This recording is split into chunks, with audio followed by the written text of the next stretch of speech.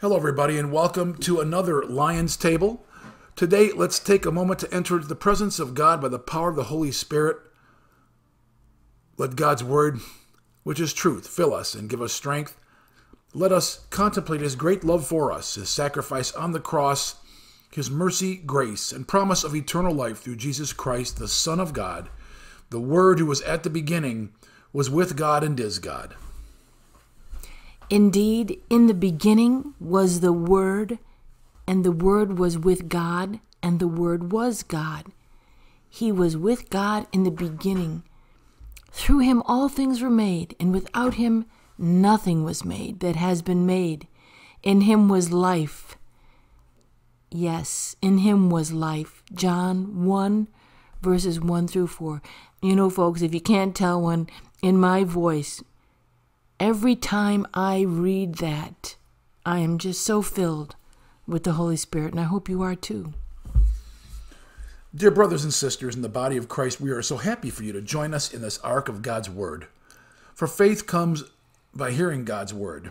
If anyone keeps His Word, the love of God has been truly perfected in him. And by this we know that we are in Him. 1 John 2, verse 5. So let us boast of weaknesses in ourselves, so that the power of Christ rests upon us. And that comes from 2 Corinthians 11. So let me read it exactly how it is in 2 Corinthians 11, verses 30 through 31. If you, we, and Paul is saying, I, must boast, we will boast of the things that show our weakness. Why? Because the God and Father of the Lord Jesus Christ, who forever is worthy of praise. Again, the God and Father of the Lord Jesus, who is forever worthy of praise. And know that we were created for Him and through Him. For in Him all things were created, things in heaven and on earth, visible and invisible, whether thrones or powers or rulers or authorities. All things have been created through Him and for Him. Colossians 1:16. This truth that we proclaim aligns us with God's will, His purpose for our life, which is the best possible way and outcome for you and your family. Stay in agreement, stay in alignment with God's Word. Amen. You know, a long time ago, and I'm actually referring here to Adam and Eve, and it applies to us as well, because we are yet in a fallen condition. We fell out of alignment with God. But thank God He sent His Son, Jesus Christ, the Word, who was at the beginning, was with God, and is God. And He did that so our very being remains in Him. When He died, we were therefore buried with Him through baptism into our death, in order that, just as Christ was raised from the dead through the glory of the Father, we too may live a new life. Romans 6:4. Let's come back to Colossians 1:15 through 23, the supremacy of the Son. The Son is the image of the invisible God, the firstborn over all creation. For in Him all things were created, things in heaven and on earth, visible and invisible, whether thrones or dominions or rulers or authorities. All things were created through Him and for Him. He is before all things, and in Him all things hold together. And He is the head of the body, the church.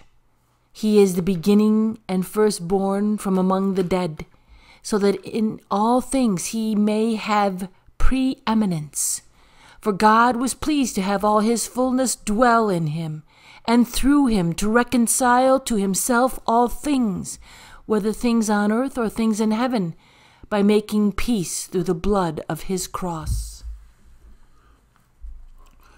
Once you were alienated from God and were hostile in your minds, engaging in evil deeds. But now He has reconciled you by Christ's physical body through death to present you holy, unblemished, and blameless in His presence, if indeed you continue in your faith, established and firm, and not moved but from the hope of the gospel you heard, which has been proclaimed to every creature under heaven, and of which I, Paul, have become a servant. Amen. And I love that part. Not moved from the hope of the gospel you heard. Let's continue now reading Colossians 3, verses 1 through 17. Put on the new self. Therefore, since you have been raised with Christ, strive for the things above, where Christ is seated at the right hand of God. Set your minds on things above, not on earthly things. For you died, and your life is now hidden with Christ in God. When Christ, who is your life, appears, then you also will appear with him in glory. That is fantastic, isn't it? When Christ, who is your life, appears, then you will also appear with him in glory. Put to death, therefore, the components of your earthly nature: sexual immorality, impurity, lust, evil desires, and greed, which is idolatry. Because of these, the wrath of God is coming on the sons of disobedience. And when you lived among them, you also used to walk in these ways. Now, you must put aside all such things as these: anger, rage, malice, slander, and filthy language from your lips. Do not lie to one another, since you have taken off the old self with its practices, and have put on the new self, which is being renewed in knowledge in the image of its Creator. Here there is no Greek, no Jew, circumcised or uncircumcised, no barbarian, no Scythian, slave or free, but Christ is all and is in all. And therefore, as the elect of God, holy and beloved, clothe yourselves with hearts of compassion, kindness, humility, gentleness, and patience. Bear with one another, and forgive any complaint you may have against someone else. Forgive as the Lord forgave you. And over all these virtues, put on love, which is the bond of perfect unity. Let the peace of Christ rule in your hearts, for to this you were called as members of one body, and be thankful. Let the word of Christ richly dwell within you as you teach and admonish one another with all wisdom, and as you sing psalms and hymns and spiritual songs with gratitude in your hearts to God. And whatever you do, in word or deed, do it all in the name of the Lord Jesus, giving thanks to God the Father through him. Amen and amen. Thank you for joining us on this Sunday edition of Lion's Table. We hope it has been a blessing to you. And as always, we invite you to join us again next time.